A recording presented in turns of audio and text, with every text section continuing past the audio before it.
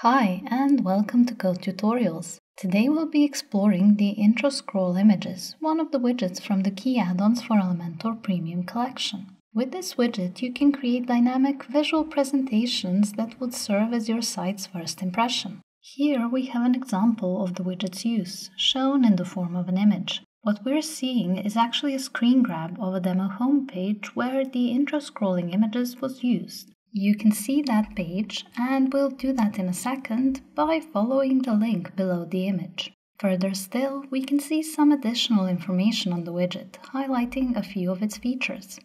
Okay, that's it for the page dedicated to this widget. Let's go check out that link now and take a closer look at a possible design solution for this widget. Alright, here we are. The page has a full coverage background created by adding an image in the appropriate option.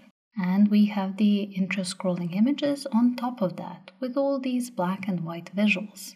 If I start scrolling, you can see those visuals start to slide up while new ones are being brought up. Once all the visuals have been displayed, the scroll will take you past this to the next section and element on the page. So everything we see below, all of this, is made using different Qi Addons widgets, namely the section title and portfolio list widgets.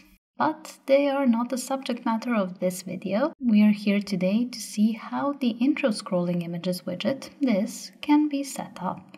To help me do that, I'll be recreating this design in the coming minutes. But before we dive in, to make a faithful copy, I need to set up the background for the page that I will be working in. Let's see how that's done now. I have the page options open in this tab here. And here in the backend, under the Page Settings divider, you'll find the Page Background Image option. As you can see, I already uploaded the image I want. It's a pattern image rather than a block color, although you can use that if you prefer it. But with this, I'll have the raspberry colored canvas-like background to match the demo page design. Furthermore, I set the Page Background Image attachment, which defines how the image will behave on scroll, to fixed. That way, the background pattern image won't move as I scroll through the widget or the page in general. Other than that, I set the page content padding to 0. This allows my intro scrolling images widget to stretch to the very edges of the page. And to help me with full width content display, I use the page template that would allow such a thing, specifically the Elementor full width template. With that, my page prep work is done, and we can switch over to the tab where I have the page open for editing. This is it. We can see the background is here, and now I just need to add the right widget to the blank section on the page. Let me find it. Just a sec. There. Drag it over to the page. Alright. By default, the widget is displayed boxed. The page settings we made won't force your content to shift, they merely allow it to do so. So now I'm going to use the navigator to open the section editing options by clicking here. Then in the layout tab we have the content width option. I'll switch mine from box to full width. Besides that, I also need the advanced tab. That's where I'll use the margin option to set 0 and do the same for the padding. By doing this, I will have eliminated any buffer of space between my section and the page edges. Now I'm going to do the same thing for the column. Select it in the navigator. With the column editing options open, I'll select the Advanced tab and set 0 for the margin and padding option values. Okay, that's all I wanted here. Now we can start setting up the widget. Select it in the navigator to open its options. So the widget has some placeholder content by default. And what we want to do first is customize it. And we'll start with the overlay title. It just says title at the moment. You can see that text here on the page. Give me a moment to replace it. There. Next, there's the overlay image back option. It may be a bit hard to tell at the moment, but we have two images underneath the hello. The overlay image back is the larger one at the back, and the smaller one at the front is overlay image front. I'll replace the one at the back first. I've already uploaded the image I want to my media library, so now I just need to select it and insert it by clicking here. Once we've done that, we'll be able to see it load on the page. And now the difference between the overlay images at the back and front is much clearer. Speaking of the other overlay image, I'm going to replace that one too. The steps are identical. Click to open the media library, choose the image you want, and select it. Give it a sec to load, and there. After those for the images, we have a handful of options for replacing the text located at the cardinal points on the page. Currently, it just has some dummy text, but I plan to remove that later. For now, I'll close the navigator so it doesn't obstruct the view of the text on the right. The first option is for replacing this text saying welcome, and the second one is for the text on the right. This bottom option here is for the text on the left. Finally, we have just scroll for the bottom text. My design doesn't include keeping this text, but if you decide you want to use it, you have a couple of options to style it. We'll go over them now. When we open the Style tab, we'll see this section called Additional Text Styles. The options here are for adjusting the look of the text surrounding the intro scrolling images. The first thing we have is the Additional Text Color option. It has this easy-to-use color picker so you can set whatever color you like. For example, white. Besides the color, we have the additional text typography settings. There's a variety of things you can do here. They include changing the font family for the text. There are hundreds of fonts to choose from. Then you can change the font size. I'll set 30 so the text is easier to see. Then there's font weight, where you can pick any of these settings to make your text lighter or bolder. I'll switch to semi-bold. Next, we have the option to transform the text to, for example, uppercase. Following that, the Style option can be used to turn the text italic or oblique, if that's something you're interested in. I'll set italic just so we can see it. After that, the Decoration option can be used for adding a line over, under, or through the text. I'll pick Line Through. Finally, there are 3 options for adjusting typography spacing: the line height, letter spacing, and word spacing options. They do exactly what their names suggest. Okay. That's the bundle of options you get under typography. I'll close this now, and we can check out the last option in this section, the additional text offset from edges. This allows us to move the text away from the page, or more precisely section edges. So if I start to drag the slider and increase the value, we can see how the text starts moving towards the center of the page. Simply put, this option lets you set the amount of pixels that will be added between the text and the page edge. Alright, those were the options for styling the text at the edges of this widget. However, I don't plan to use text in the design I'm making, so I'm going to leave all this, go back to the Content tab, and then simply erase the text from the appropriate fields. Just a moment while I do that. And there, done. The next thing we have in the options here are the items. By default, there's only one. It's this image on the page. The difference between this, let me open it, and the overlay images we replaced at the start is that the items, as you can see, come with several options for each image, and that those images are the ones that move on scroll, whereas the overlay images stay in the center of the widget at all times. I'll replace this dummy image. This is the one I want to use. It's in PNG format, so it's going to look more like a shape because of its transparent background. Select, and once the widget loads, we can see the new image in place of the old one. And in terms of the options we have for it, there's the item link. This is where you can add a URL to any page you like, and this image will act as an anchor. I don't need this for my design, but it's a very useful thing to have for product or portfolio presentations. Alright, after that we have the image alignment. It can be left, center, or right. The default setting here is actually the same as the left. You can see there's no change if I switch to it.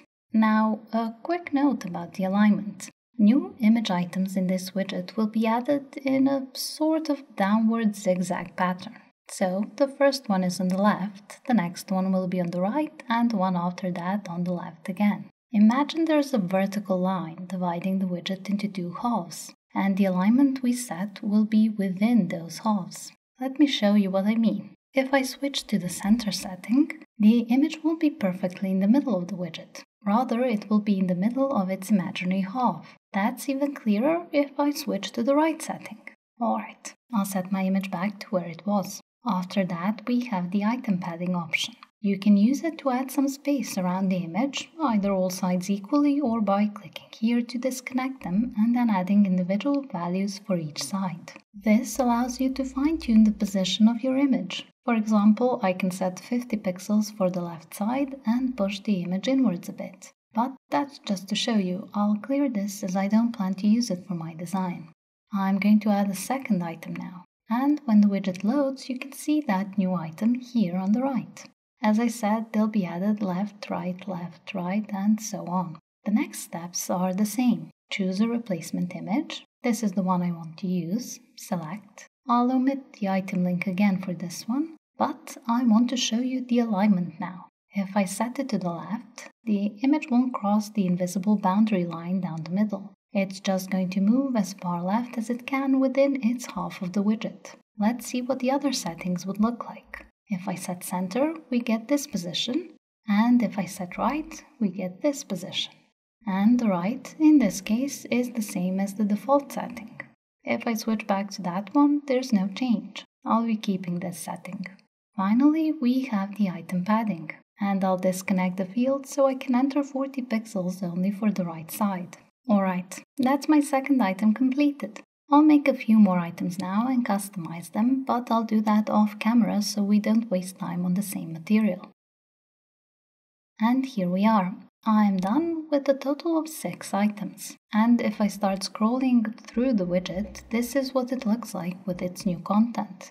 With that taken care of, the content customization is mostly complete. But before we can move on to styling the widget, there are 2 more option sections to touch on. One is the developer tools. It contains an option you get with all of our widgets. If you switch it to yes, it will display the widget in the form of a WordPress shortcode, the light gray text you see on the page. Then you can easily copy that text for use elsewhere on your site.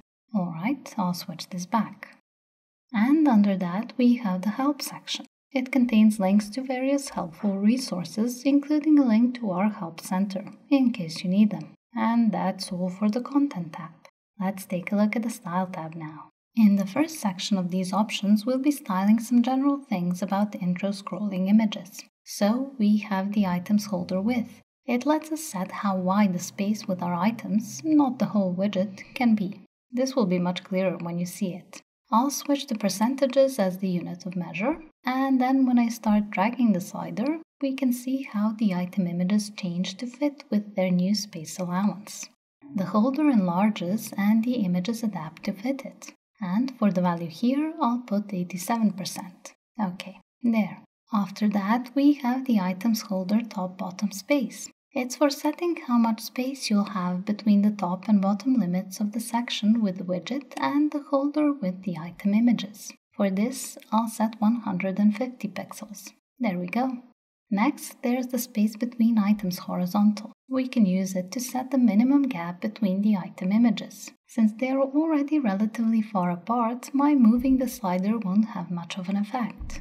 But if I type in a larger value, such as 70%, then the images will draw apart to make room for the new space between them. And they've shrunk since they're obliged to fit within the holder width while making room for the space between themselves. I'll erase the value I added. I only wanted to show you the options effect.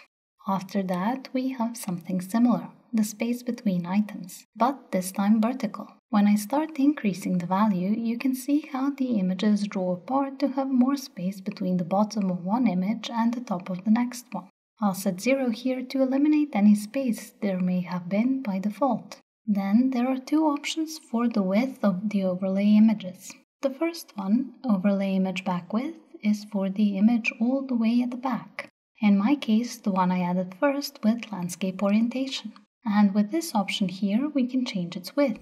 So if I move the slider just a bit, it makes the image narrower, so it can't be seen from the overlay image that's above it. But if I keep increasing, more and more of the image becomes visible. Since I find it easier to type in a value, I'll add 670 pixels here. Okay, then we have the overlay image front width. That's for the top image with portrait orientation. For that one, I'll set 420 as the width. This brings us to the next section of the options, the overlay title style.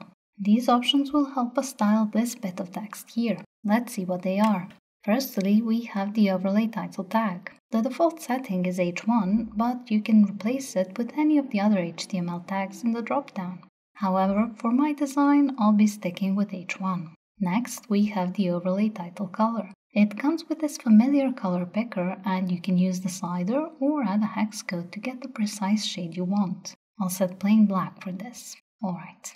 And then we have the overlay title typography. We've already seen what's included in the typography settings, so I won't go over the options in detail. I'll just make the changes I need for my design. And those changes involve increasing the font size to 300 pixels, then changing the weight to 700 bold. Okay. And finally, I'll transform the text to uppercase. There we go. That's it. My design is complete. I can now update the page to save my work. Okay, and I'll refresh the page so we can see the animation that makes the images load gradually. And there. The content seems to populate the page step by step, serving as an added point of interest without overwhelming anyone viewing it. Then, if we start to scroll down, we can see how the item images emerge one by one and then disappear to make room for new ones. Equally, if we scroll up, those images will slide back down to become visible. So, if anyone wants to take a closer look at any of them, they won't have vanished from view. And with that, we're pretty much done. Before we part, just a brief reminder that the page we started from, this one, can serve as a reference point for the intro scrolling images widget. Here you'll find the links to the entire Qi Addons collection, be able to see the image preview of a demo homepage with the design I copied for this tutorial, and there's also a link under the image if you want to inspect the page itself. And last but not least, some spotlight information about the widget's features.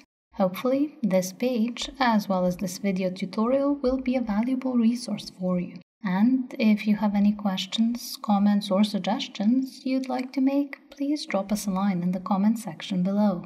Also, make sure to subscribe to our channel and be the first to learn about any new tutorials and theme guides. Thank you for watching.